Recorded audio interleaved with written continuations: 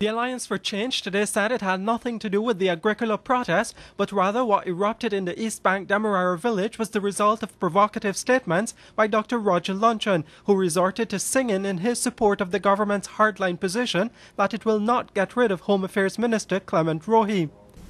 You want me to sing "We Shall Not Be Moved"? Okay, we shall not be moved. That singing response from Dr Luncheon, the AFC said, tantalized the village already angry at the shooting death of one of its young men, Shaquille Grant, and the fact that 2 of the 3 policemen charged with the murder cannot be found. The mother of Shaquille Grant actually gave a press statement in which she said that the reason for the protest was the statement made by Dr Luncheon. And a matter of fact, I think her exact words, I think Demerara Waves carried them, she said, "Mr. Luncheon needs to apologize to this nation. We are now in the process of seeking justice for Shaquille, and when it looks as if something is going to happen, so when he come out and say something like that, it's total disrespect."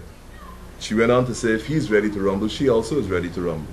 That the attempt of Roger Luncheon with a slack jaw, again, to incite people to violence is really putting this nation at risk.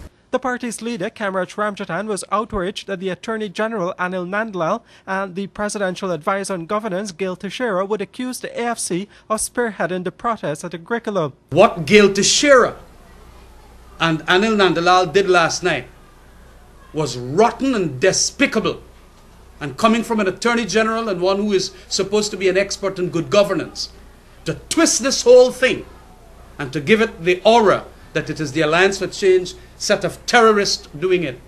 It is utterly outrageous and something that I hope that people are not going to believe. In fact, the AFC went as far as suggesting that the ruling People's Progressive Party was trying to play the race card to frighten its supporters back into its fold. They could use these instances of people being robbed and flights being rescheduled to say, you see, what the AFC has caused. In fact, the AFC went as far as suggesting that the ruling People's Progressive Party was trying to play the race card to frighten its supporters back into its fold. With the National Assembly passing a no-confidence motion in the Minister of Home Affairs over 2 months now, the AFC is sticking to its demand for him to go. It is clear that the Ghana police force failed to change any of their standard operating procedures or their rules of engagement since Johann C. Douglas. They have been under the charge of Minister Rohi for an extended period.